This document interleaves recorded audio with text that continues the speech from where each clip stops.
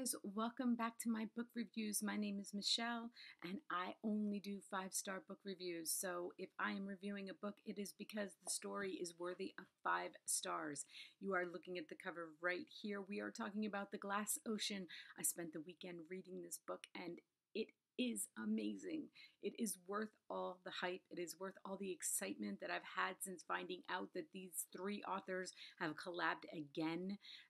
I was so excited. So anyway, let's just dive into it. This story takes place 2 timelines, okay? Kind of current day, 2013 it begins, and then back in the day of the sinking of the Lusitania, which was in 1915.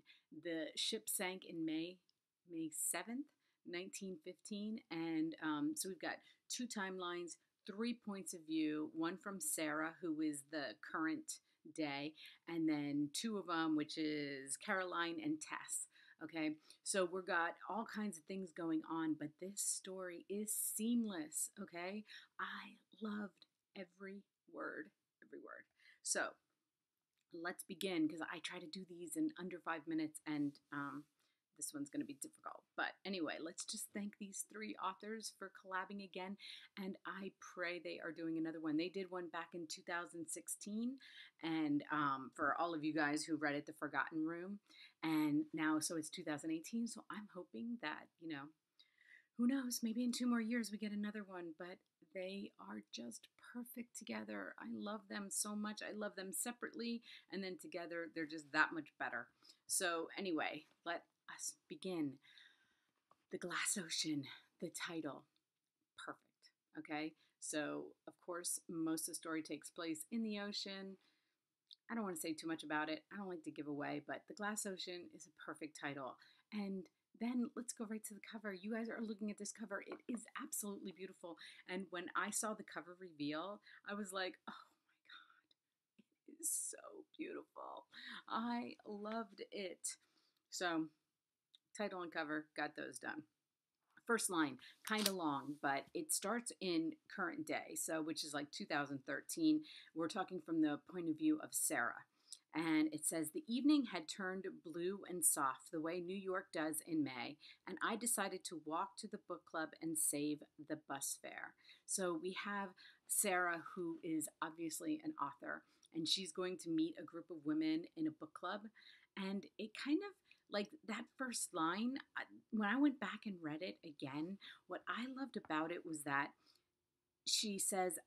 they say, save the bus fare. So we're understanding right there that she isn't wealthy. And even though I think she's a fairly popular author because she has a book club reading her book, we're getting the gist right there that this first chapter, that she is not a wealthy author and she is a struggling author, even though she's like well known.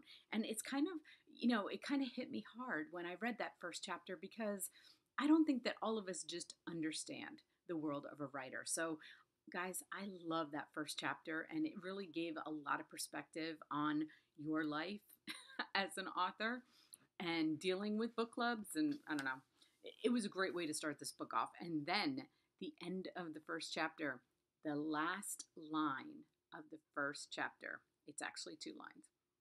No more betrayals.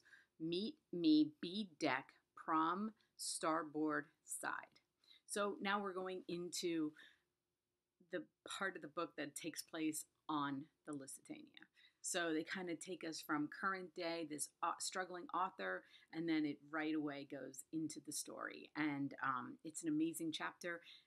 And it got me all excited, which is what that line is supposed to do. The ending of the first chapter is supposed to get me excited so that I want to read chapter 2.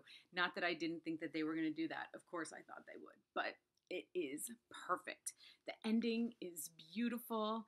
I loved it. And it's 416 pages. It's not a short read, okay? It took me a while, but it's one of those books that you can just like sink into, and the history.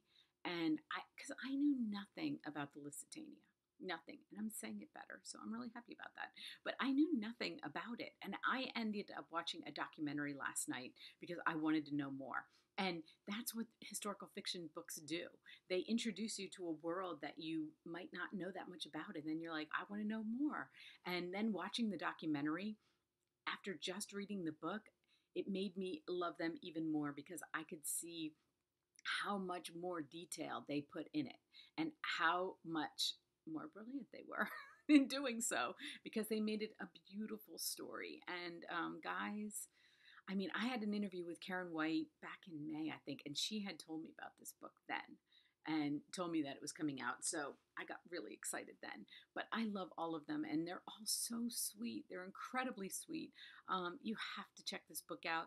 I'm going to have the Amazon link listed below because you can buy it today. You can buy it today. And isn't that so exciting? So, everyone, thank you for watching, and thank you for making it possible that I could read this book this weekend. Whoever made that decision, thank you so much. It made my weekend. So anyway, thank you everyone for watching. If you like this book review, please hit like, and until tomorrow, guys.